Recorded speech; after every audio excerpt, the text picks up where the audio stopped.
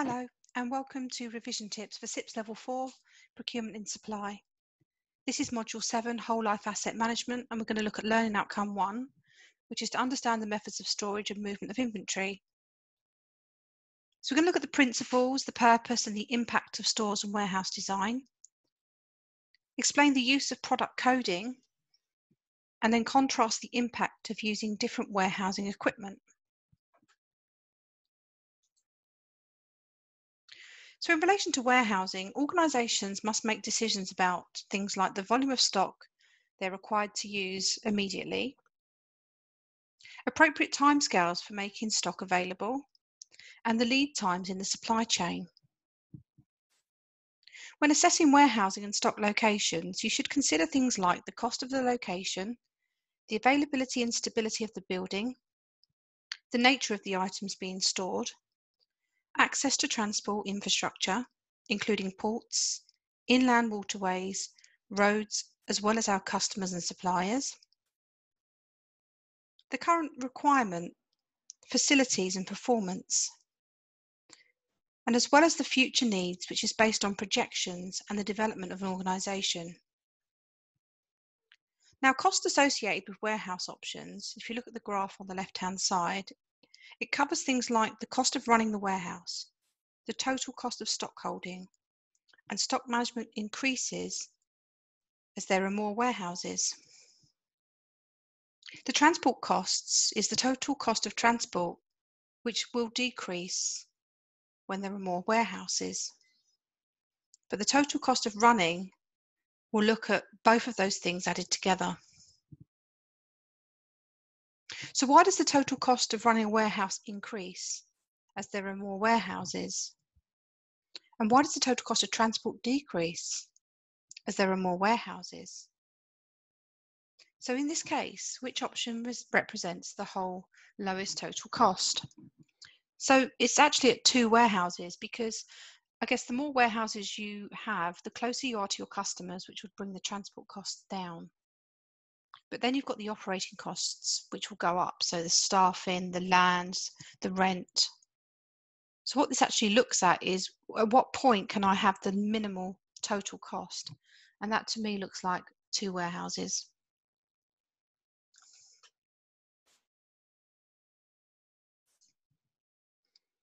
In terms of warehouse options, you can have a single floor layout, which makes use of the full height available. And you can use things like racking or multi-floor layouts, which maximize the use of available land. The multi-floor layouts has full stock weight loading, so the equipment and the weight and the racking all needs to be considered, plus access to the additional floors. So here are some of the aspects that need to be taken into account when designing your warehouse building. The temperature that you require for the stock. So some stock reacts really badly to direct sunlight and may require a specific temperature of storage. Whether heavy lift cranes are required. If so, they need to be integrated into the infrastructure of the building. The sizing and position of any external or internal doors. That's in relation to getting goods in and out of the building. The number and position of delivery bays, which will be determined by the volume and size of deliveries expected. So if you look at the diagrams on here, it just shows you how adjusting the design of the docks can enable more docks to be created.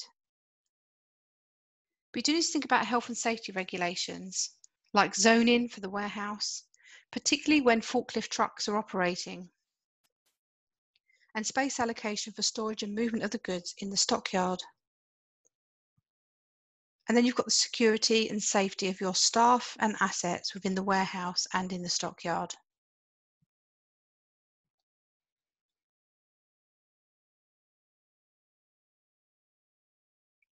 When determining the layout of your stores and warehouse, you're going to need to consider things like items that are needed for immediate use. Position high-use items at the point of entry or exit to reduce time and labour, which can be saved as a result of distance travelled in the warehouse. But also think about the size, shape, weight and volume of the stock. The storage requirements in terms of temperature and light levels, and the method, pallets, tote boxes and cardboard boxes. Other aspects that should be considered are the type of equipment that has to be required for stock handling, the space required for storage, so does the stock have a level or seasonal demand, the amount of space required for other operations such as inbound and outbound goods areas, staffing areas, parking, and parking your stock handling equipment as well as waste, and the future plans of the organisation and how they might impact storage requirements. Now, most warehouse systems today are set up using either a through flow of products or an I or U flow strategy. U flows are the most commonly used setups. The same end of the facility can take care of both shipping and receiving. So it looks a little bit like a horseshoe. So the U-flow warehouse system, goods can flow from receiving to storing and then to shipping in a smooth and orderly fashion.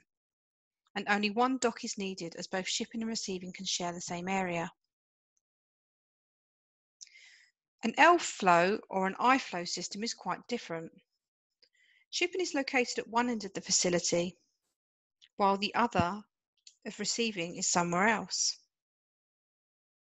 Goods travel from one end of the building to the other, and shipping and receiving are separate. Even though there are obvious disadvantages, there can be benefits with the use of a flow-through warehouse, including the fact that goods are able to move fast and they can be stored in the centre of the building for better efficiency. And when shipping and receiving vehicles are different, there are no need to share a common dock.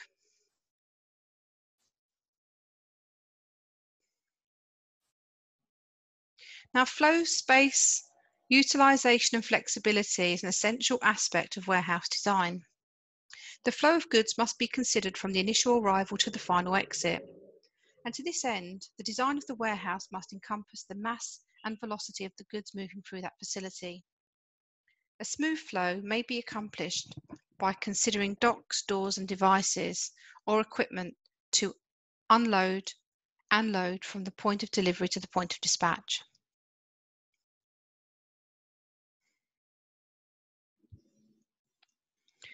Now, FIFO or LIFO stands for first in, first out or last in, first out. First in, first out is a type of inventory management that allows inventory placed in a rack system first to be removed. So the FIFO rack systems are ideal for customers requiring rapid stock rotation, having a high turnover rate for inventory, or storing items with expiration dates. So imagine going into a McDonald's or a Burger King, they're going to use a FIFO method, first in, first out.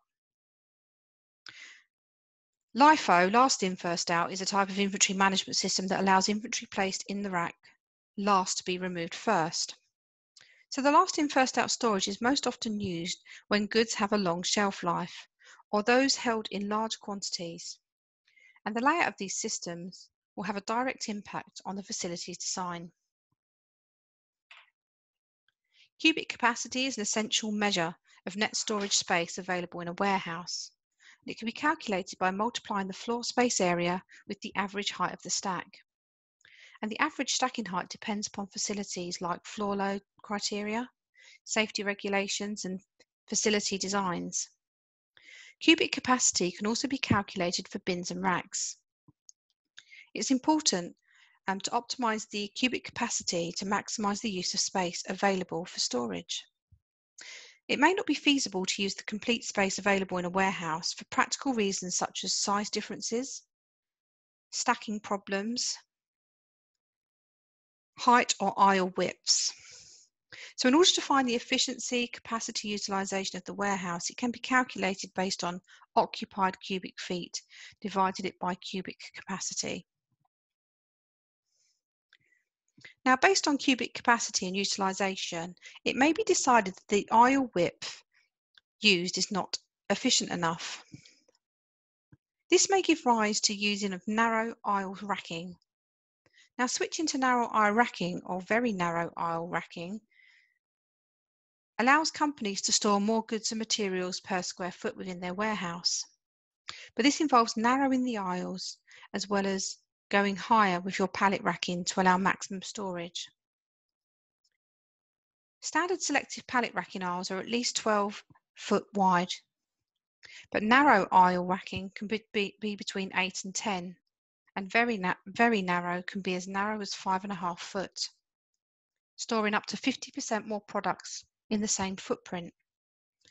But using narrow aisle racking will require specialist equipment that can be used in narrow aisles. And you'll require the replacement of forklift trucks with something known as a reach truck, which will have a small turning circle.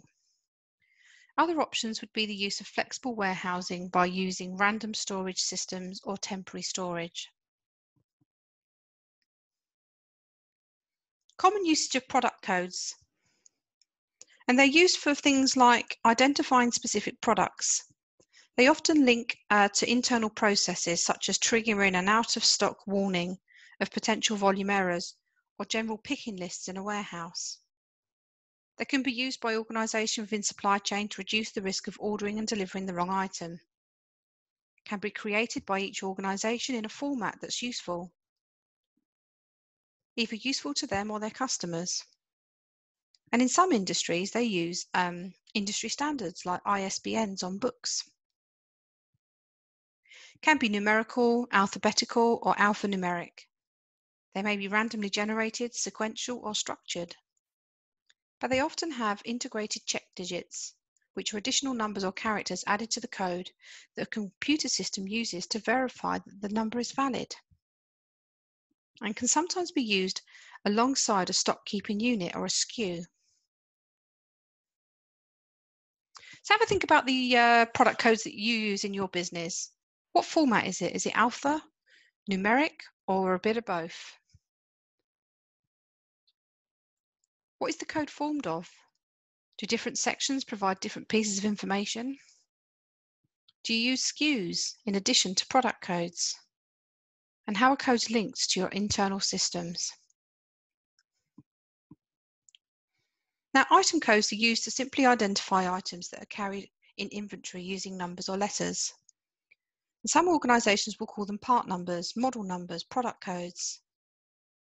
But whatever you call them, item codes are important for the organisation and the systems they use. If the system cannot uniquely identify an item, it cannot effectively account for its activity and whereabouts within your inventory.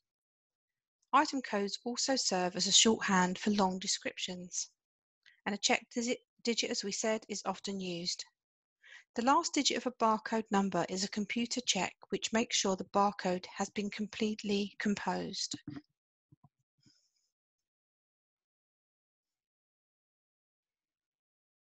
So as well as the advantages of identification, barcodes eliminate human error, reduce the need for training on descriptions, and provide a versatile identification system for rapid, accurate data and improved decision makings. So the benefits are they identify individual products, groups, content of purchase orders, batch numbers, even the producer and the routing for delivery. Some even go as far as identifying the dates of production and the sell-by date, unique items, as well as the arrival and departure. And an order tracking system is one that tracks goods from the moment the order is placed to when they're physically delivered to the destination. RFID is radio frequency identification, and it refers to technology where digital data is encoded in an RFID tag, which is captured by a reader via radio waves. RFID is similar to barcoding in that data on the tag and label are captured by a device that stores the data in a database. However, there are several advantages over this system than the use of barcodes. The most notable is that the RFID tag can be read outside the line of sight, whereas barcodes must be aligned with an optical scanner. RFID belongs to a group of technologies referred to as automatic identification and data capture. And these methods automatically identify objects, collect data about them, and enter those directly into your computer with little or no human intervention.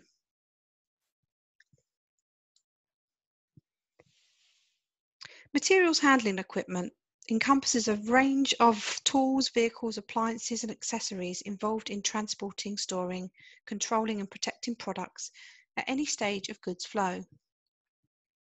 Industrial trucks refer to the different kind of transport items and vehicles used to move the materials and products. These transport devices can include small hand-operated trucks, pallet jacks, and various kinds of grab and drum lifters. The decision as to the equipment to be used will be based on size, weight, and distance to be travelled. So here are some of the examples of the material handling equipment used in warehouses. Dollies, trolleys, roll cages, pickers, pallet trucks and forklift trucks, vacuum lifters, conveyors, cranes and carousels. Operators and staff should be trained in the safe operation of the equipment to avoid any hazards. And operating conditions such as the maximum dimensions and weights need to be observed. Equipment that can be used for other purpose, things like compressing waste to take less space while being stored, or weighing goods to reduce the likelihood of theft. Checking dimensions and volumes. Installing storage racking to maximize the use of space. So we touched briefly on forklift trucks and reach trucks earlier when we discussed the racking. A counterbalance forklift truck is the most common type of truck around a warehouse and represents an image that most people instinctively think of when we imagine a forklift. The forks stick out the front of the vehicle and there are no protruding arms or legs, meaning the truck can be manoeuvred right up close to the racking of the location. No reach facility is necessary and the truck operates in a relatively straightforward fashion.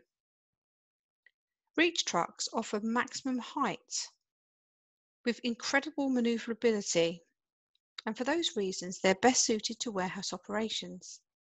The name takes the influence from the machine's ability to reach out further than its stabilizing legs.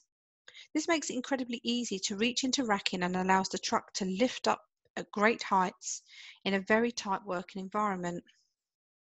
The stabilizing legs and batteries with the reach truck also eradicate the need for a counterweight. And then a pallet, which is a flat structure that's used for shipping and transport.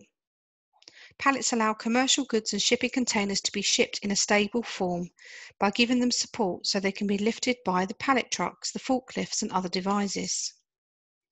Furthermore, pallets allow for efficiencies in storage and handling. Most pallets are made of wood, but there are also some that are made of plastic, metal, paper, and recycled materials.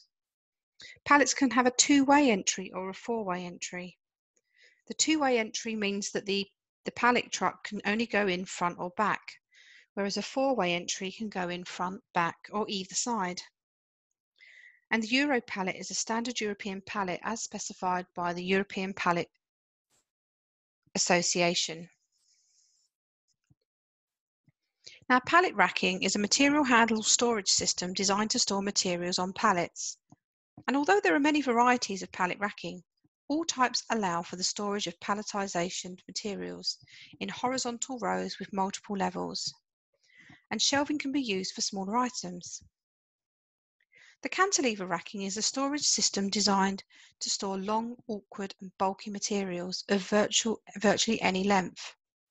Unlike any other racking system, cantilever racks offer no vertical obstruction in the storage area.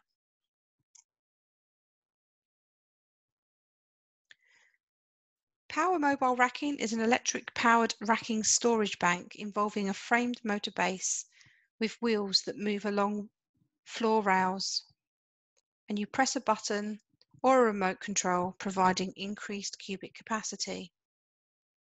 And then live pallet racking is used for the FIFO system, first in, first out. So your loading area is at the opposite end of the unloading area, and the goods are moving along the space on an inclined roller bed. So as I said, like McDonald's, when they're putting burgers at the back and they're rolling forward, but they'll take out the oldest one first. A unit load combines items or an item in shipping containers into a single unit that can be moved easily with a pallet jack or a forklift truck. So in this example, you've got paper clips in a box go into a larger box, an operational unit, which then goes onto layers, and layers upon layers becomes a whole pallet unit load. But why do we need packaging? What's it used for?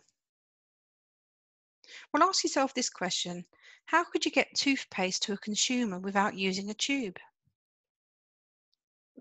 Why does it come in a box? Is that needed? The objective of packing and packaging is to protect the product from damage in transit, to protect the products from being damaged by the product itself, to protect the handler of the product from harm, to comply with transport and legal requirements, or to meet an organisation's image and marketing objective, to meet the organisation's environmental commitment, and to meet a cost target in order to maintain profitability. Packaging requires for a product, depending on the nature of the product, its size, weight, and relative fragility. And void filling is inserting materials to fill the space that is left after the products are in the box so they don't move around as much. We see this quite a lot with Amazon deliveries. And the packaging ability is to move the product and the environmental impacts that should be considered before implementation. And labelling on the packing should use things like the handling instructions, any safety symbols, specific hazardous goods labelling together with UN codes for transportation of hazardous goods. And goods for import and export may need specific wrapping and packaging, and outer boxes or pallets will need to be labelled for customs clearance, and documents by showing the harmonious item description and coding system. Environmental cost of materials will include the energy use in production, the carbon footprint of its journey from raw material to manufacture to the end user, reuse, return, recycling of disposal. They all have additional costs. Environmental standards for packaging may widely vary from country to country. Many regulations relate mainly in the safety of the public, and some relate much more to the disposal implications.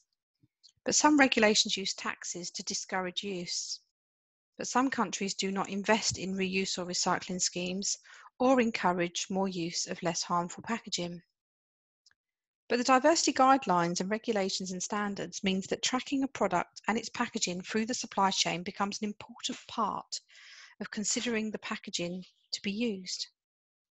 Supply chains may implement packaging standards that meet the local requirements of one country, but exceed the requirements in another. It's more likely that a supply chain can meet more requirements if the standard adopted meets trading bloc or regional standards, or even an international standard that's adopted by lots of countries. So the ISO standard related to packaging and the environment were published in 2013. Which helps to reduce environmental impact, support innovation in products, packaging, and the supply chain, avoid undue restrictions in the use of packaging, and prevent barriers and restrictions to trade. Now, warehouse automation is widely seen as one of the most effective ways to boost return on investment by reducing labour demands, enhancing accuracy, and improving efficiency. Warehouse automation is one area where long-term costs can be significantly reduced, but some think of warehouse automation as software. Others think about it as an idea of automating a warehouse and implementing automated storage and retrieval systems.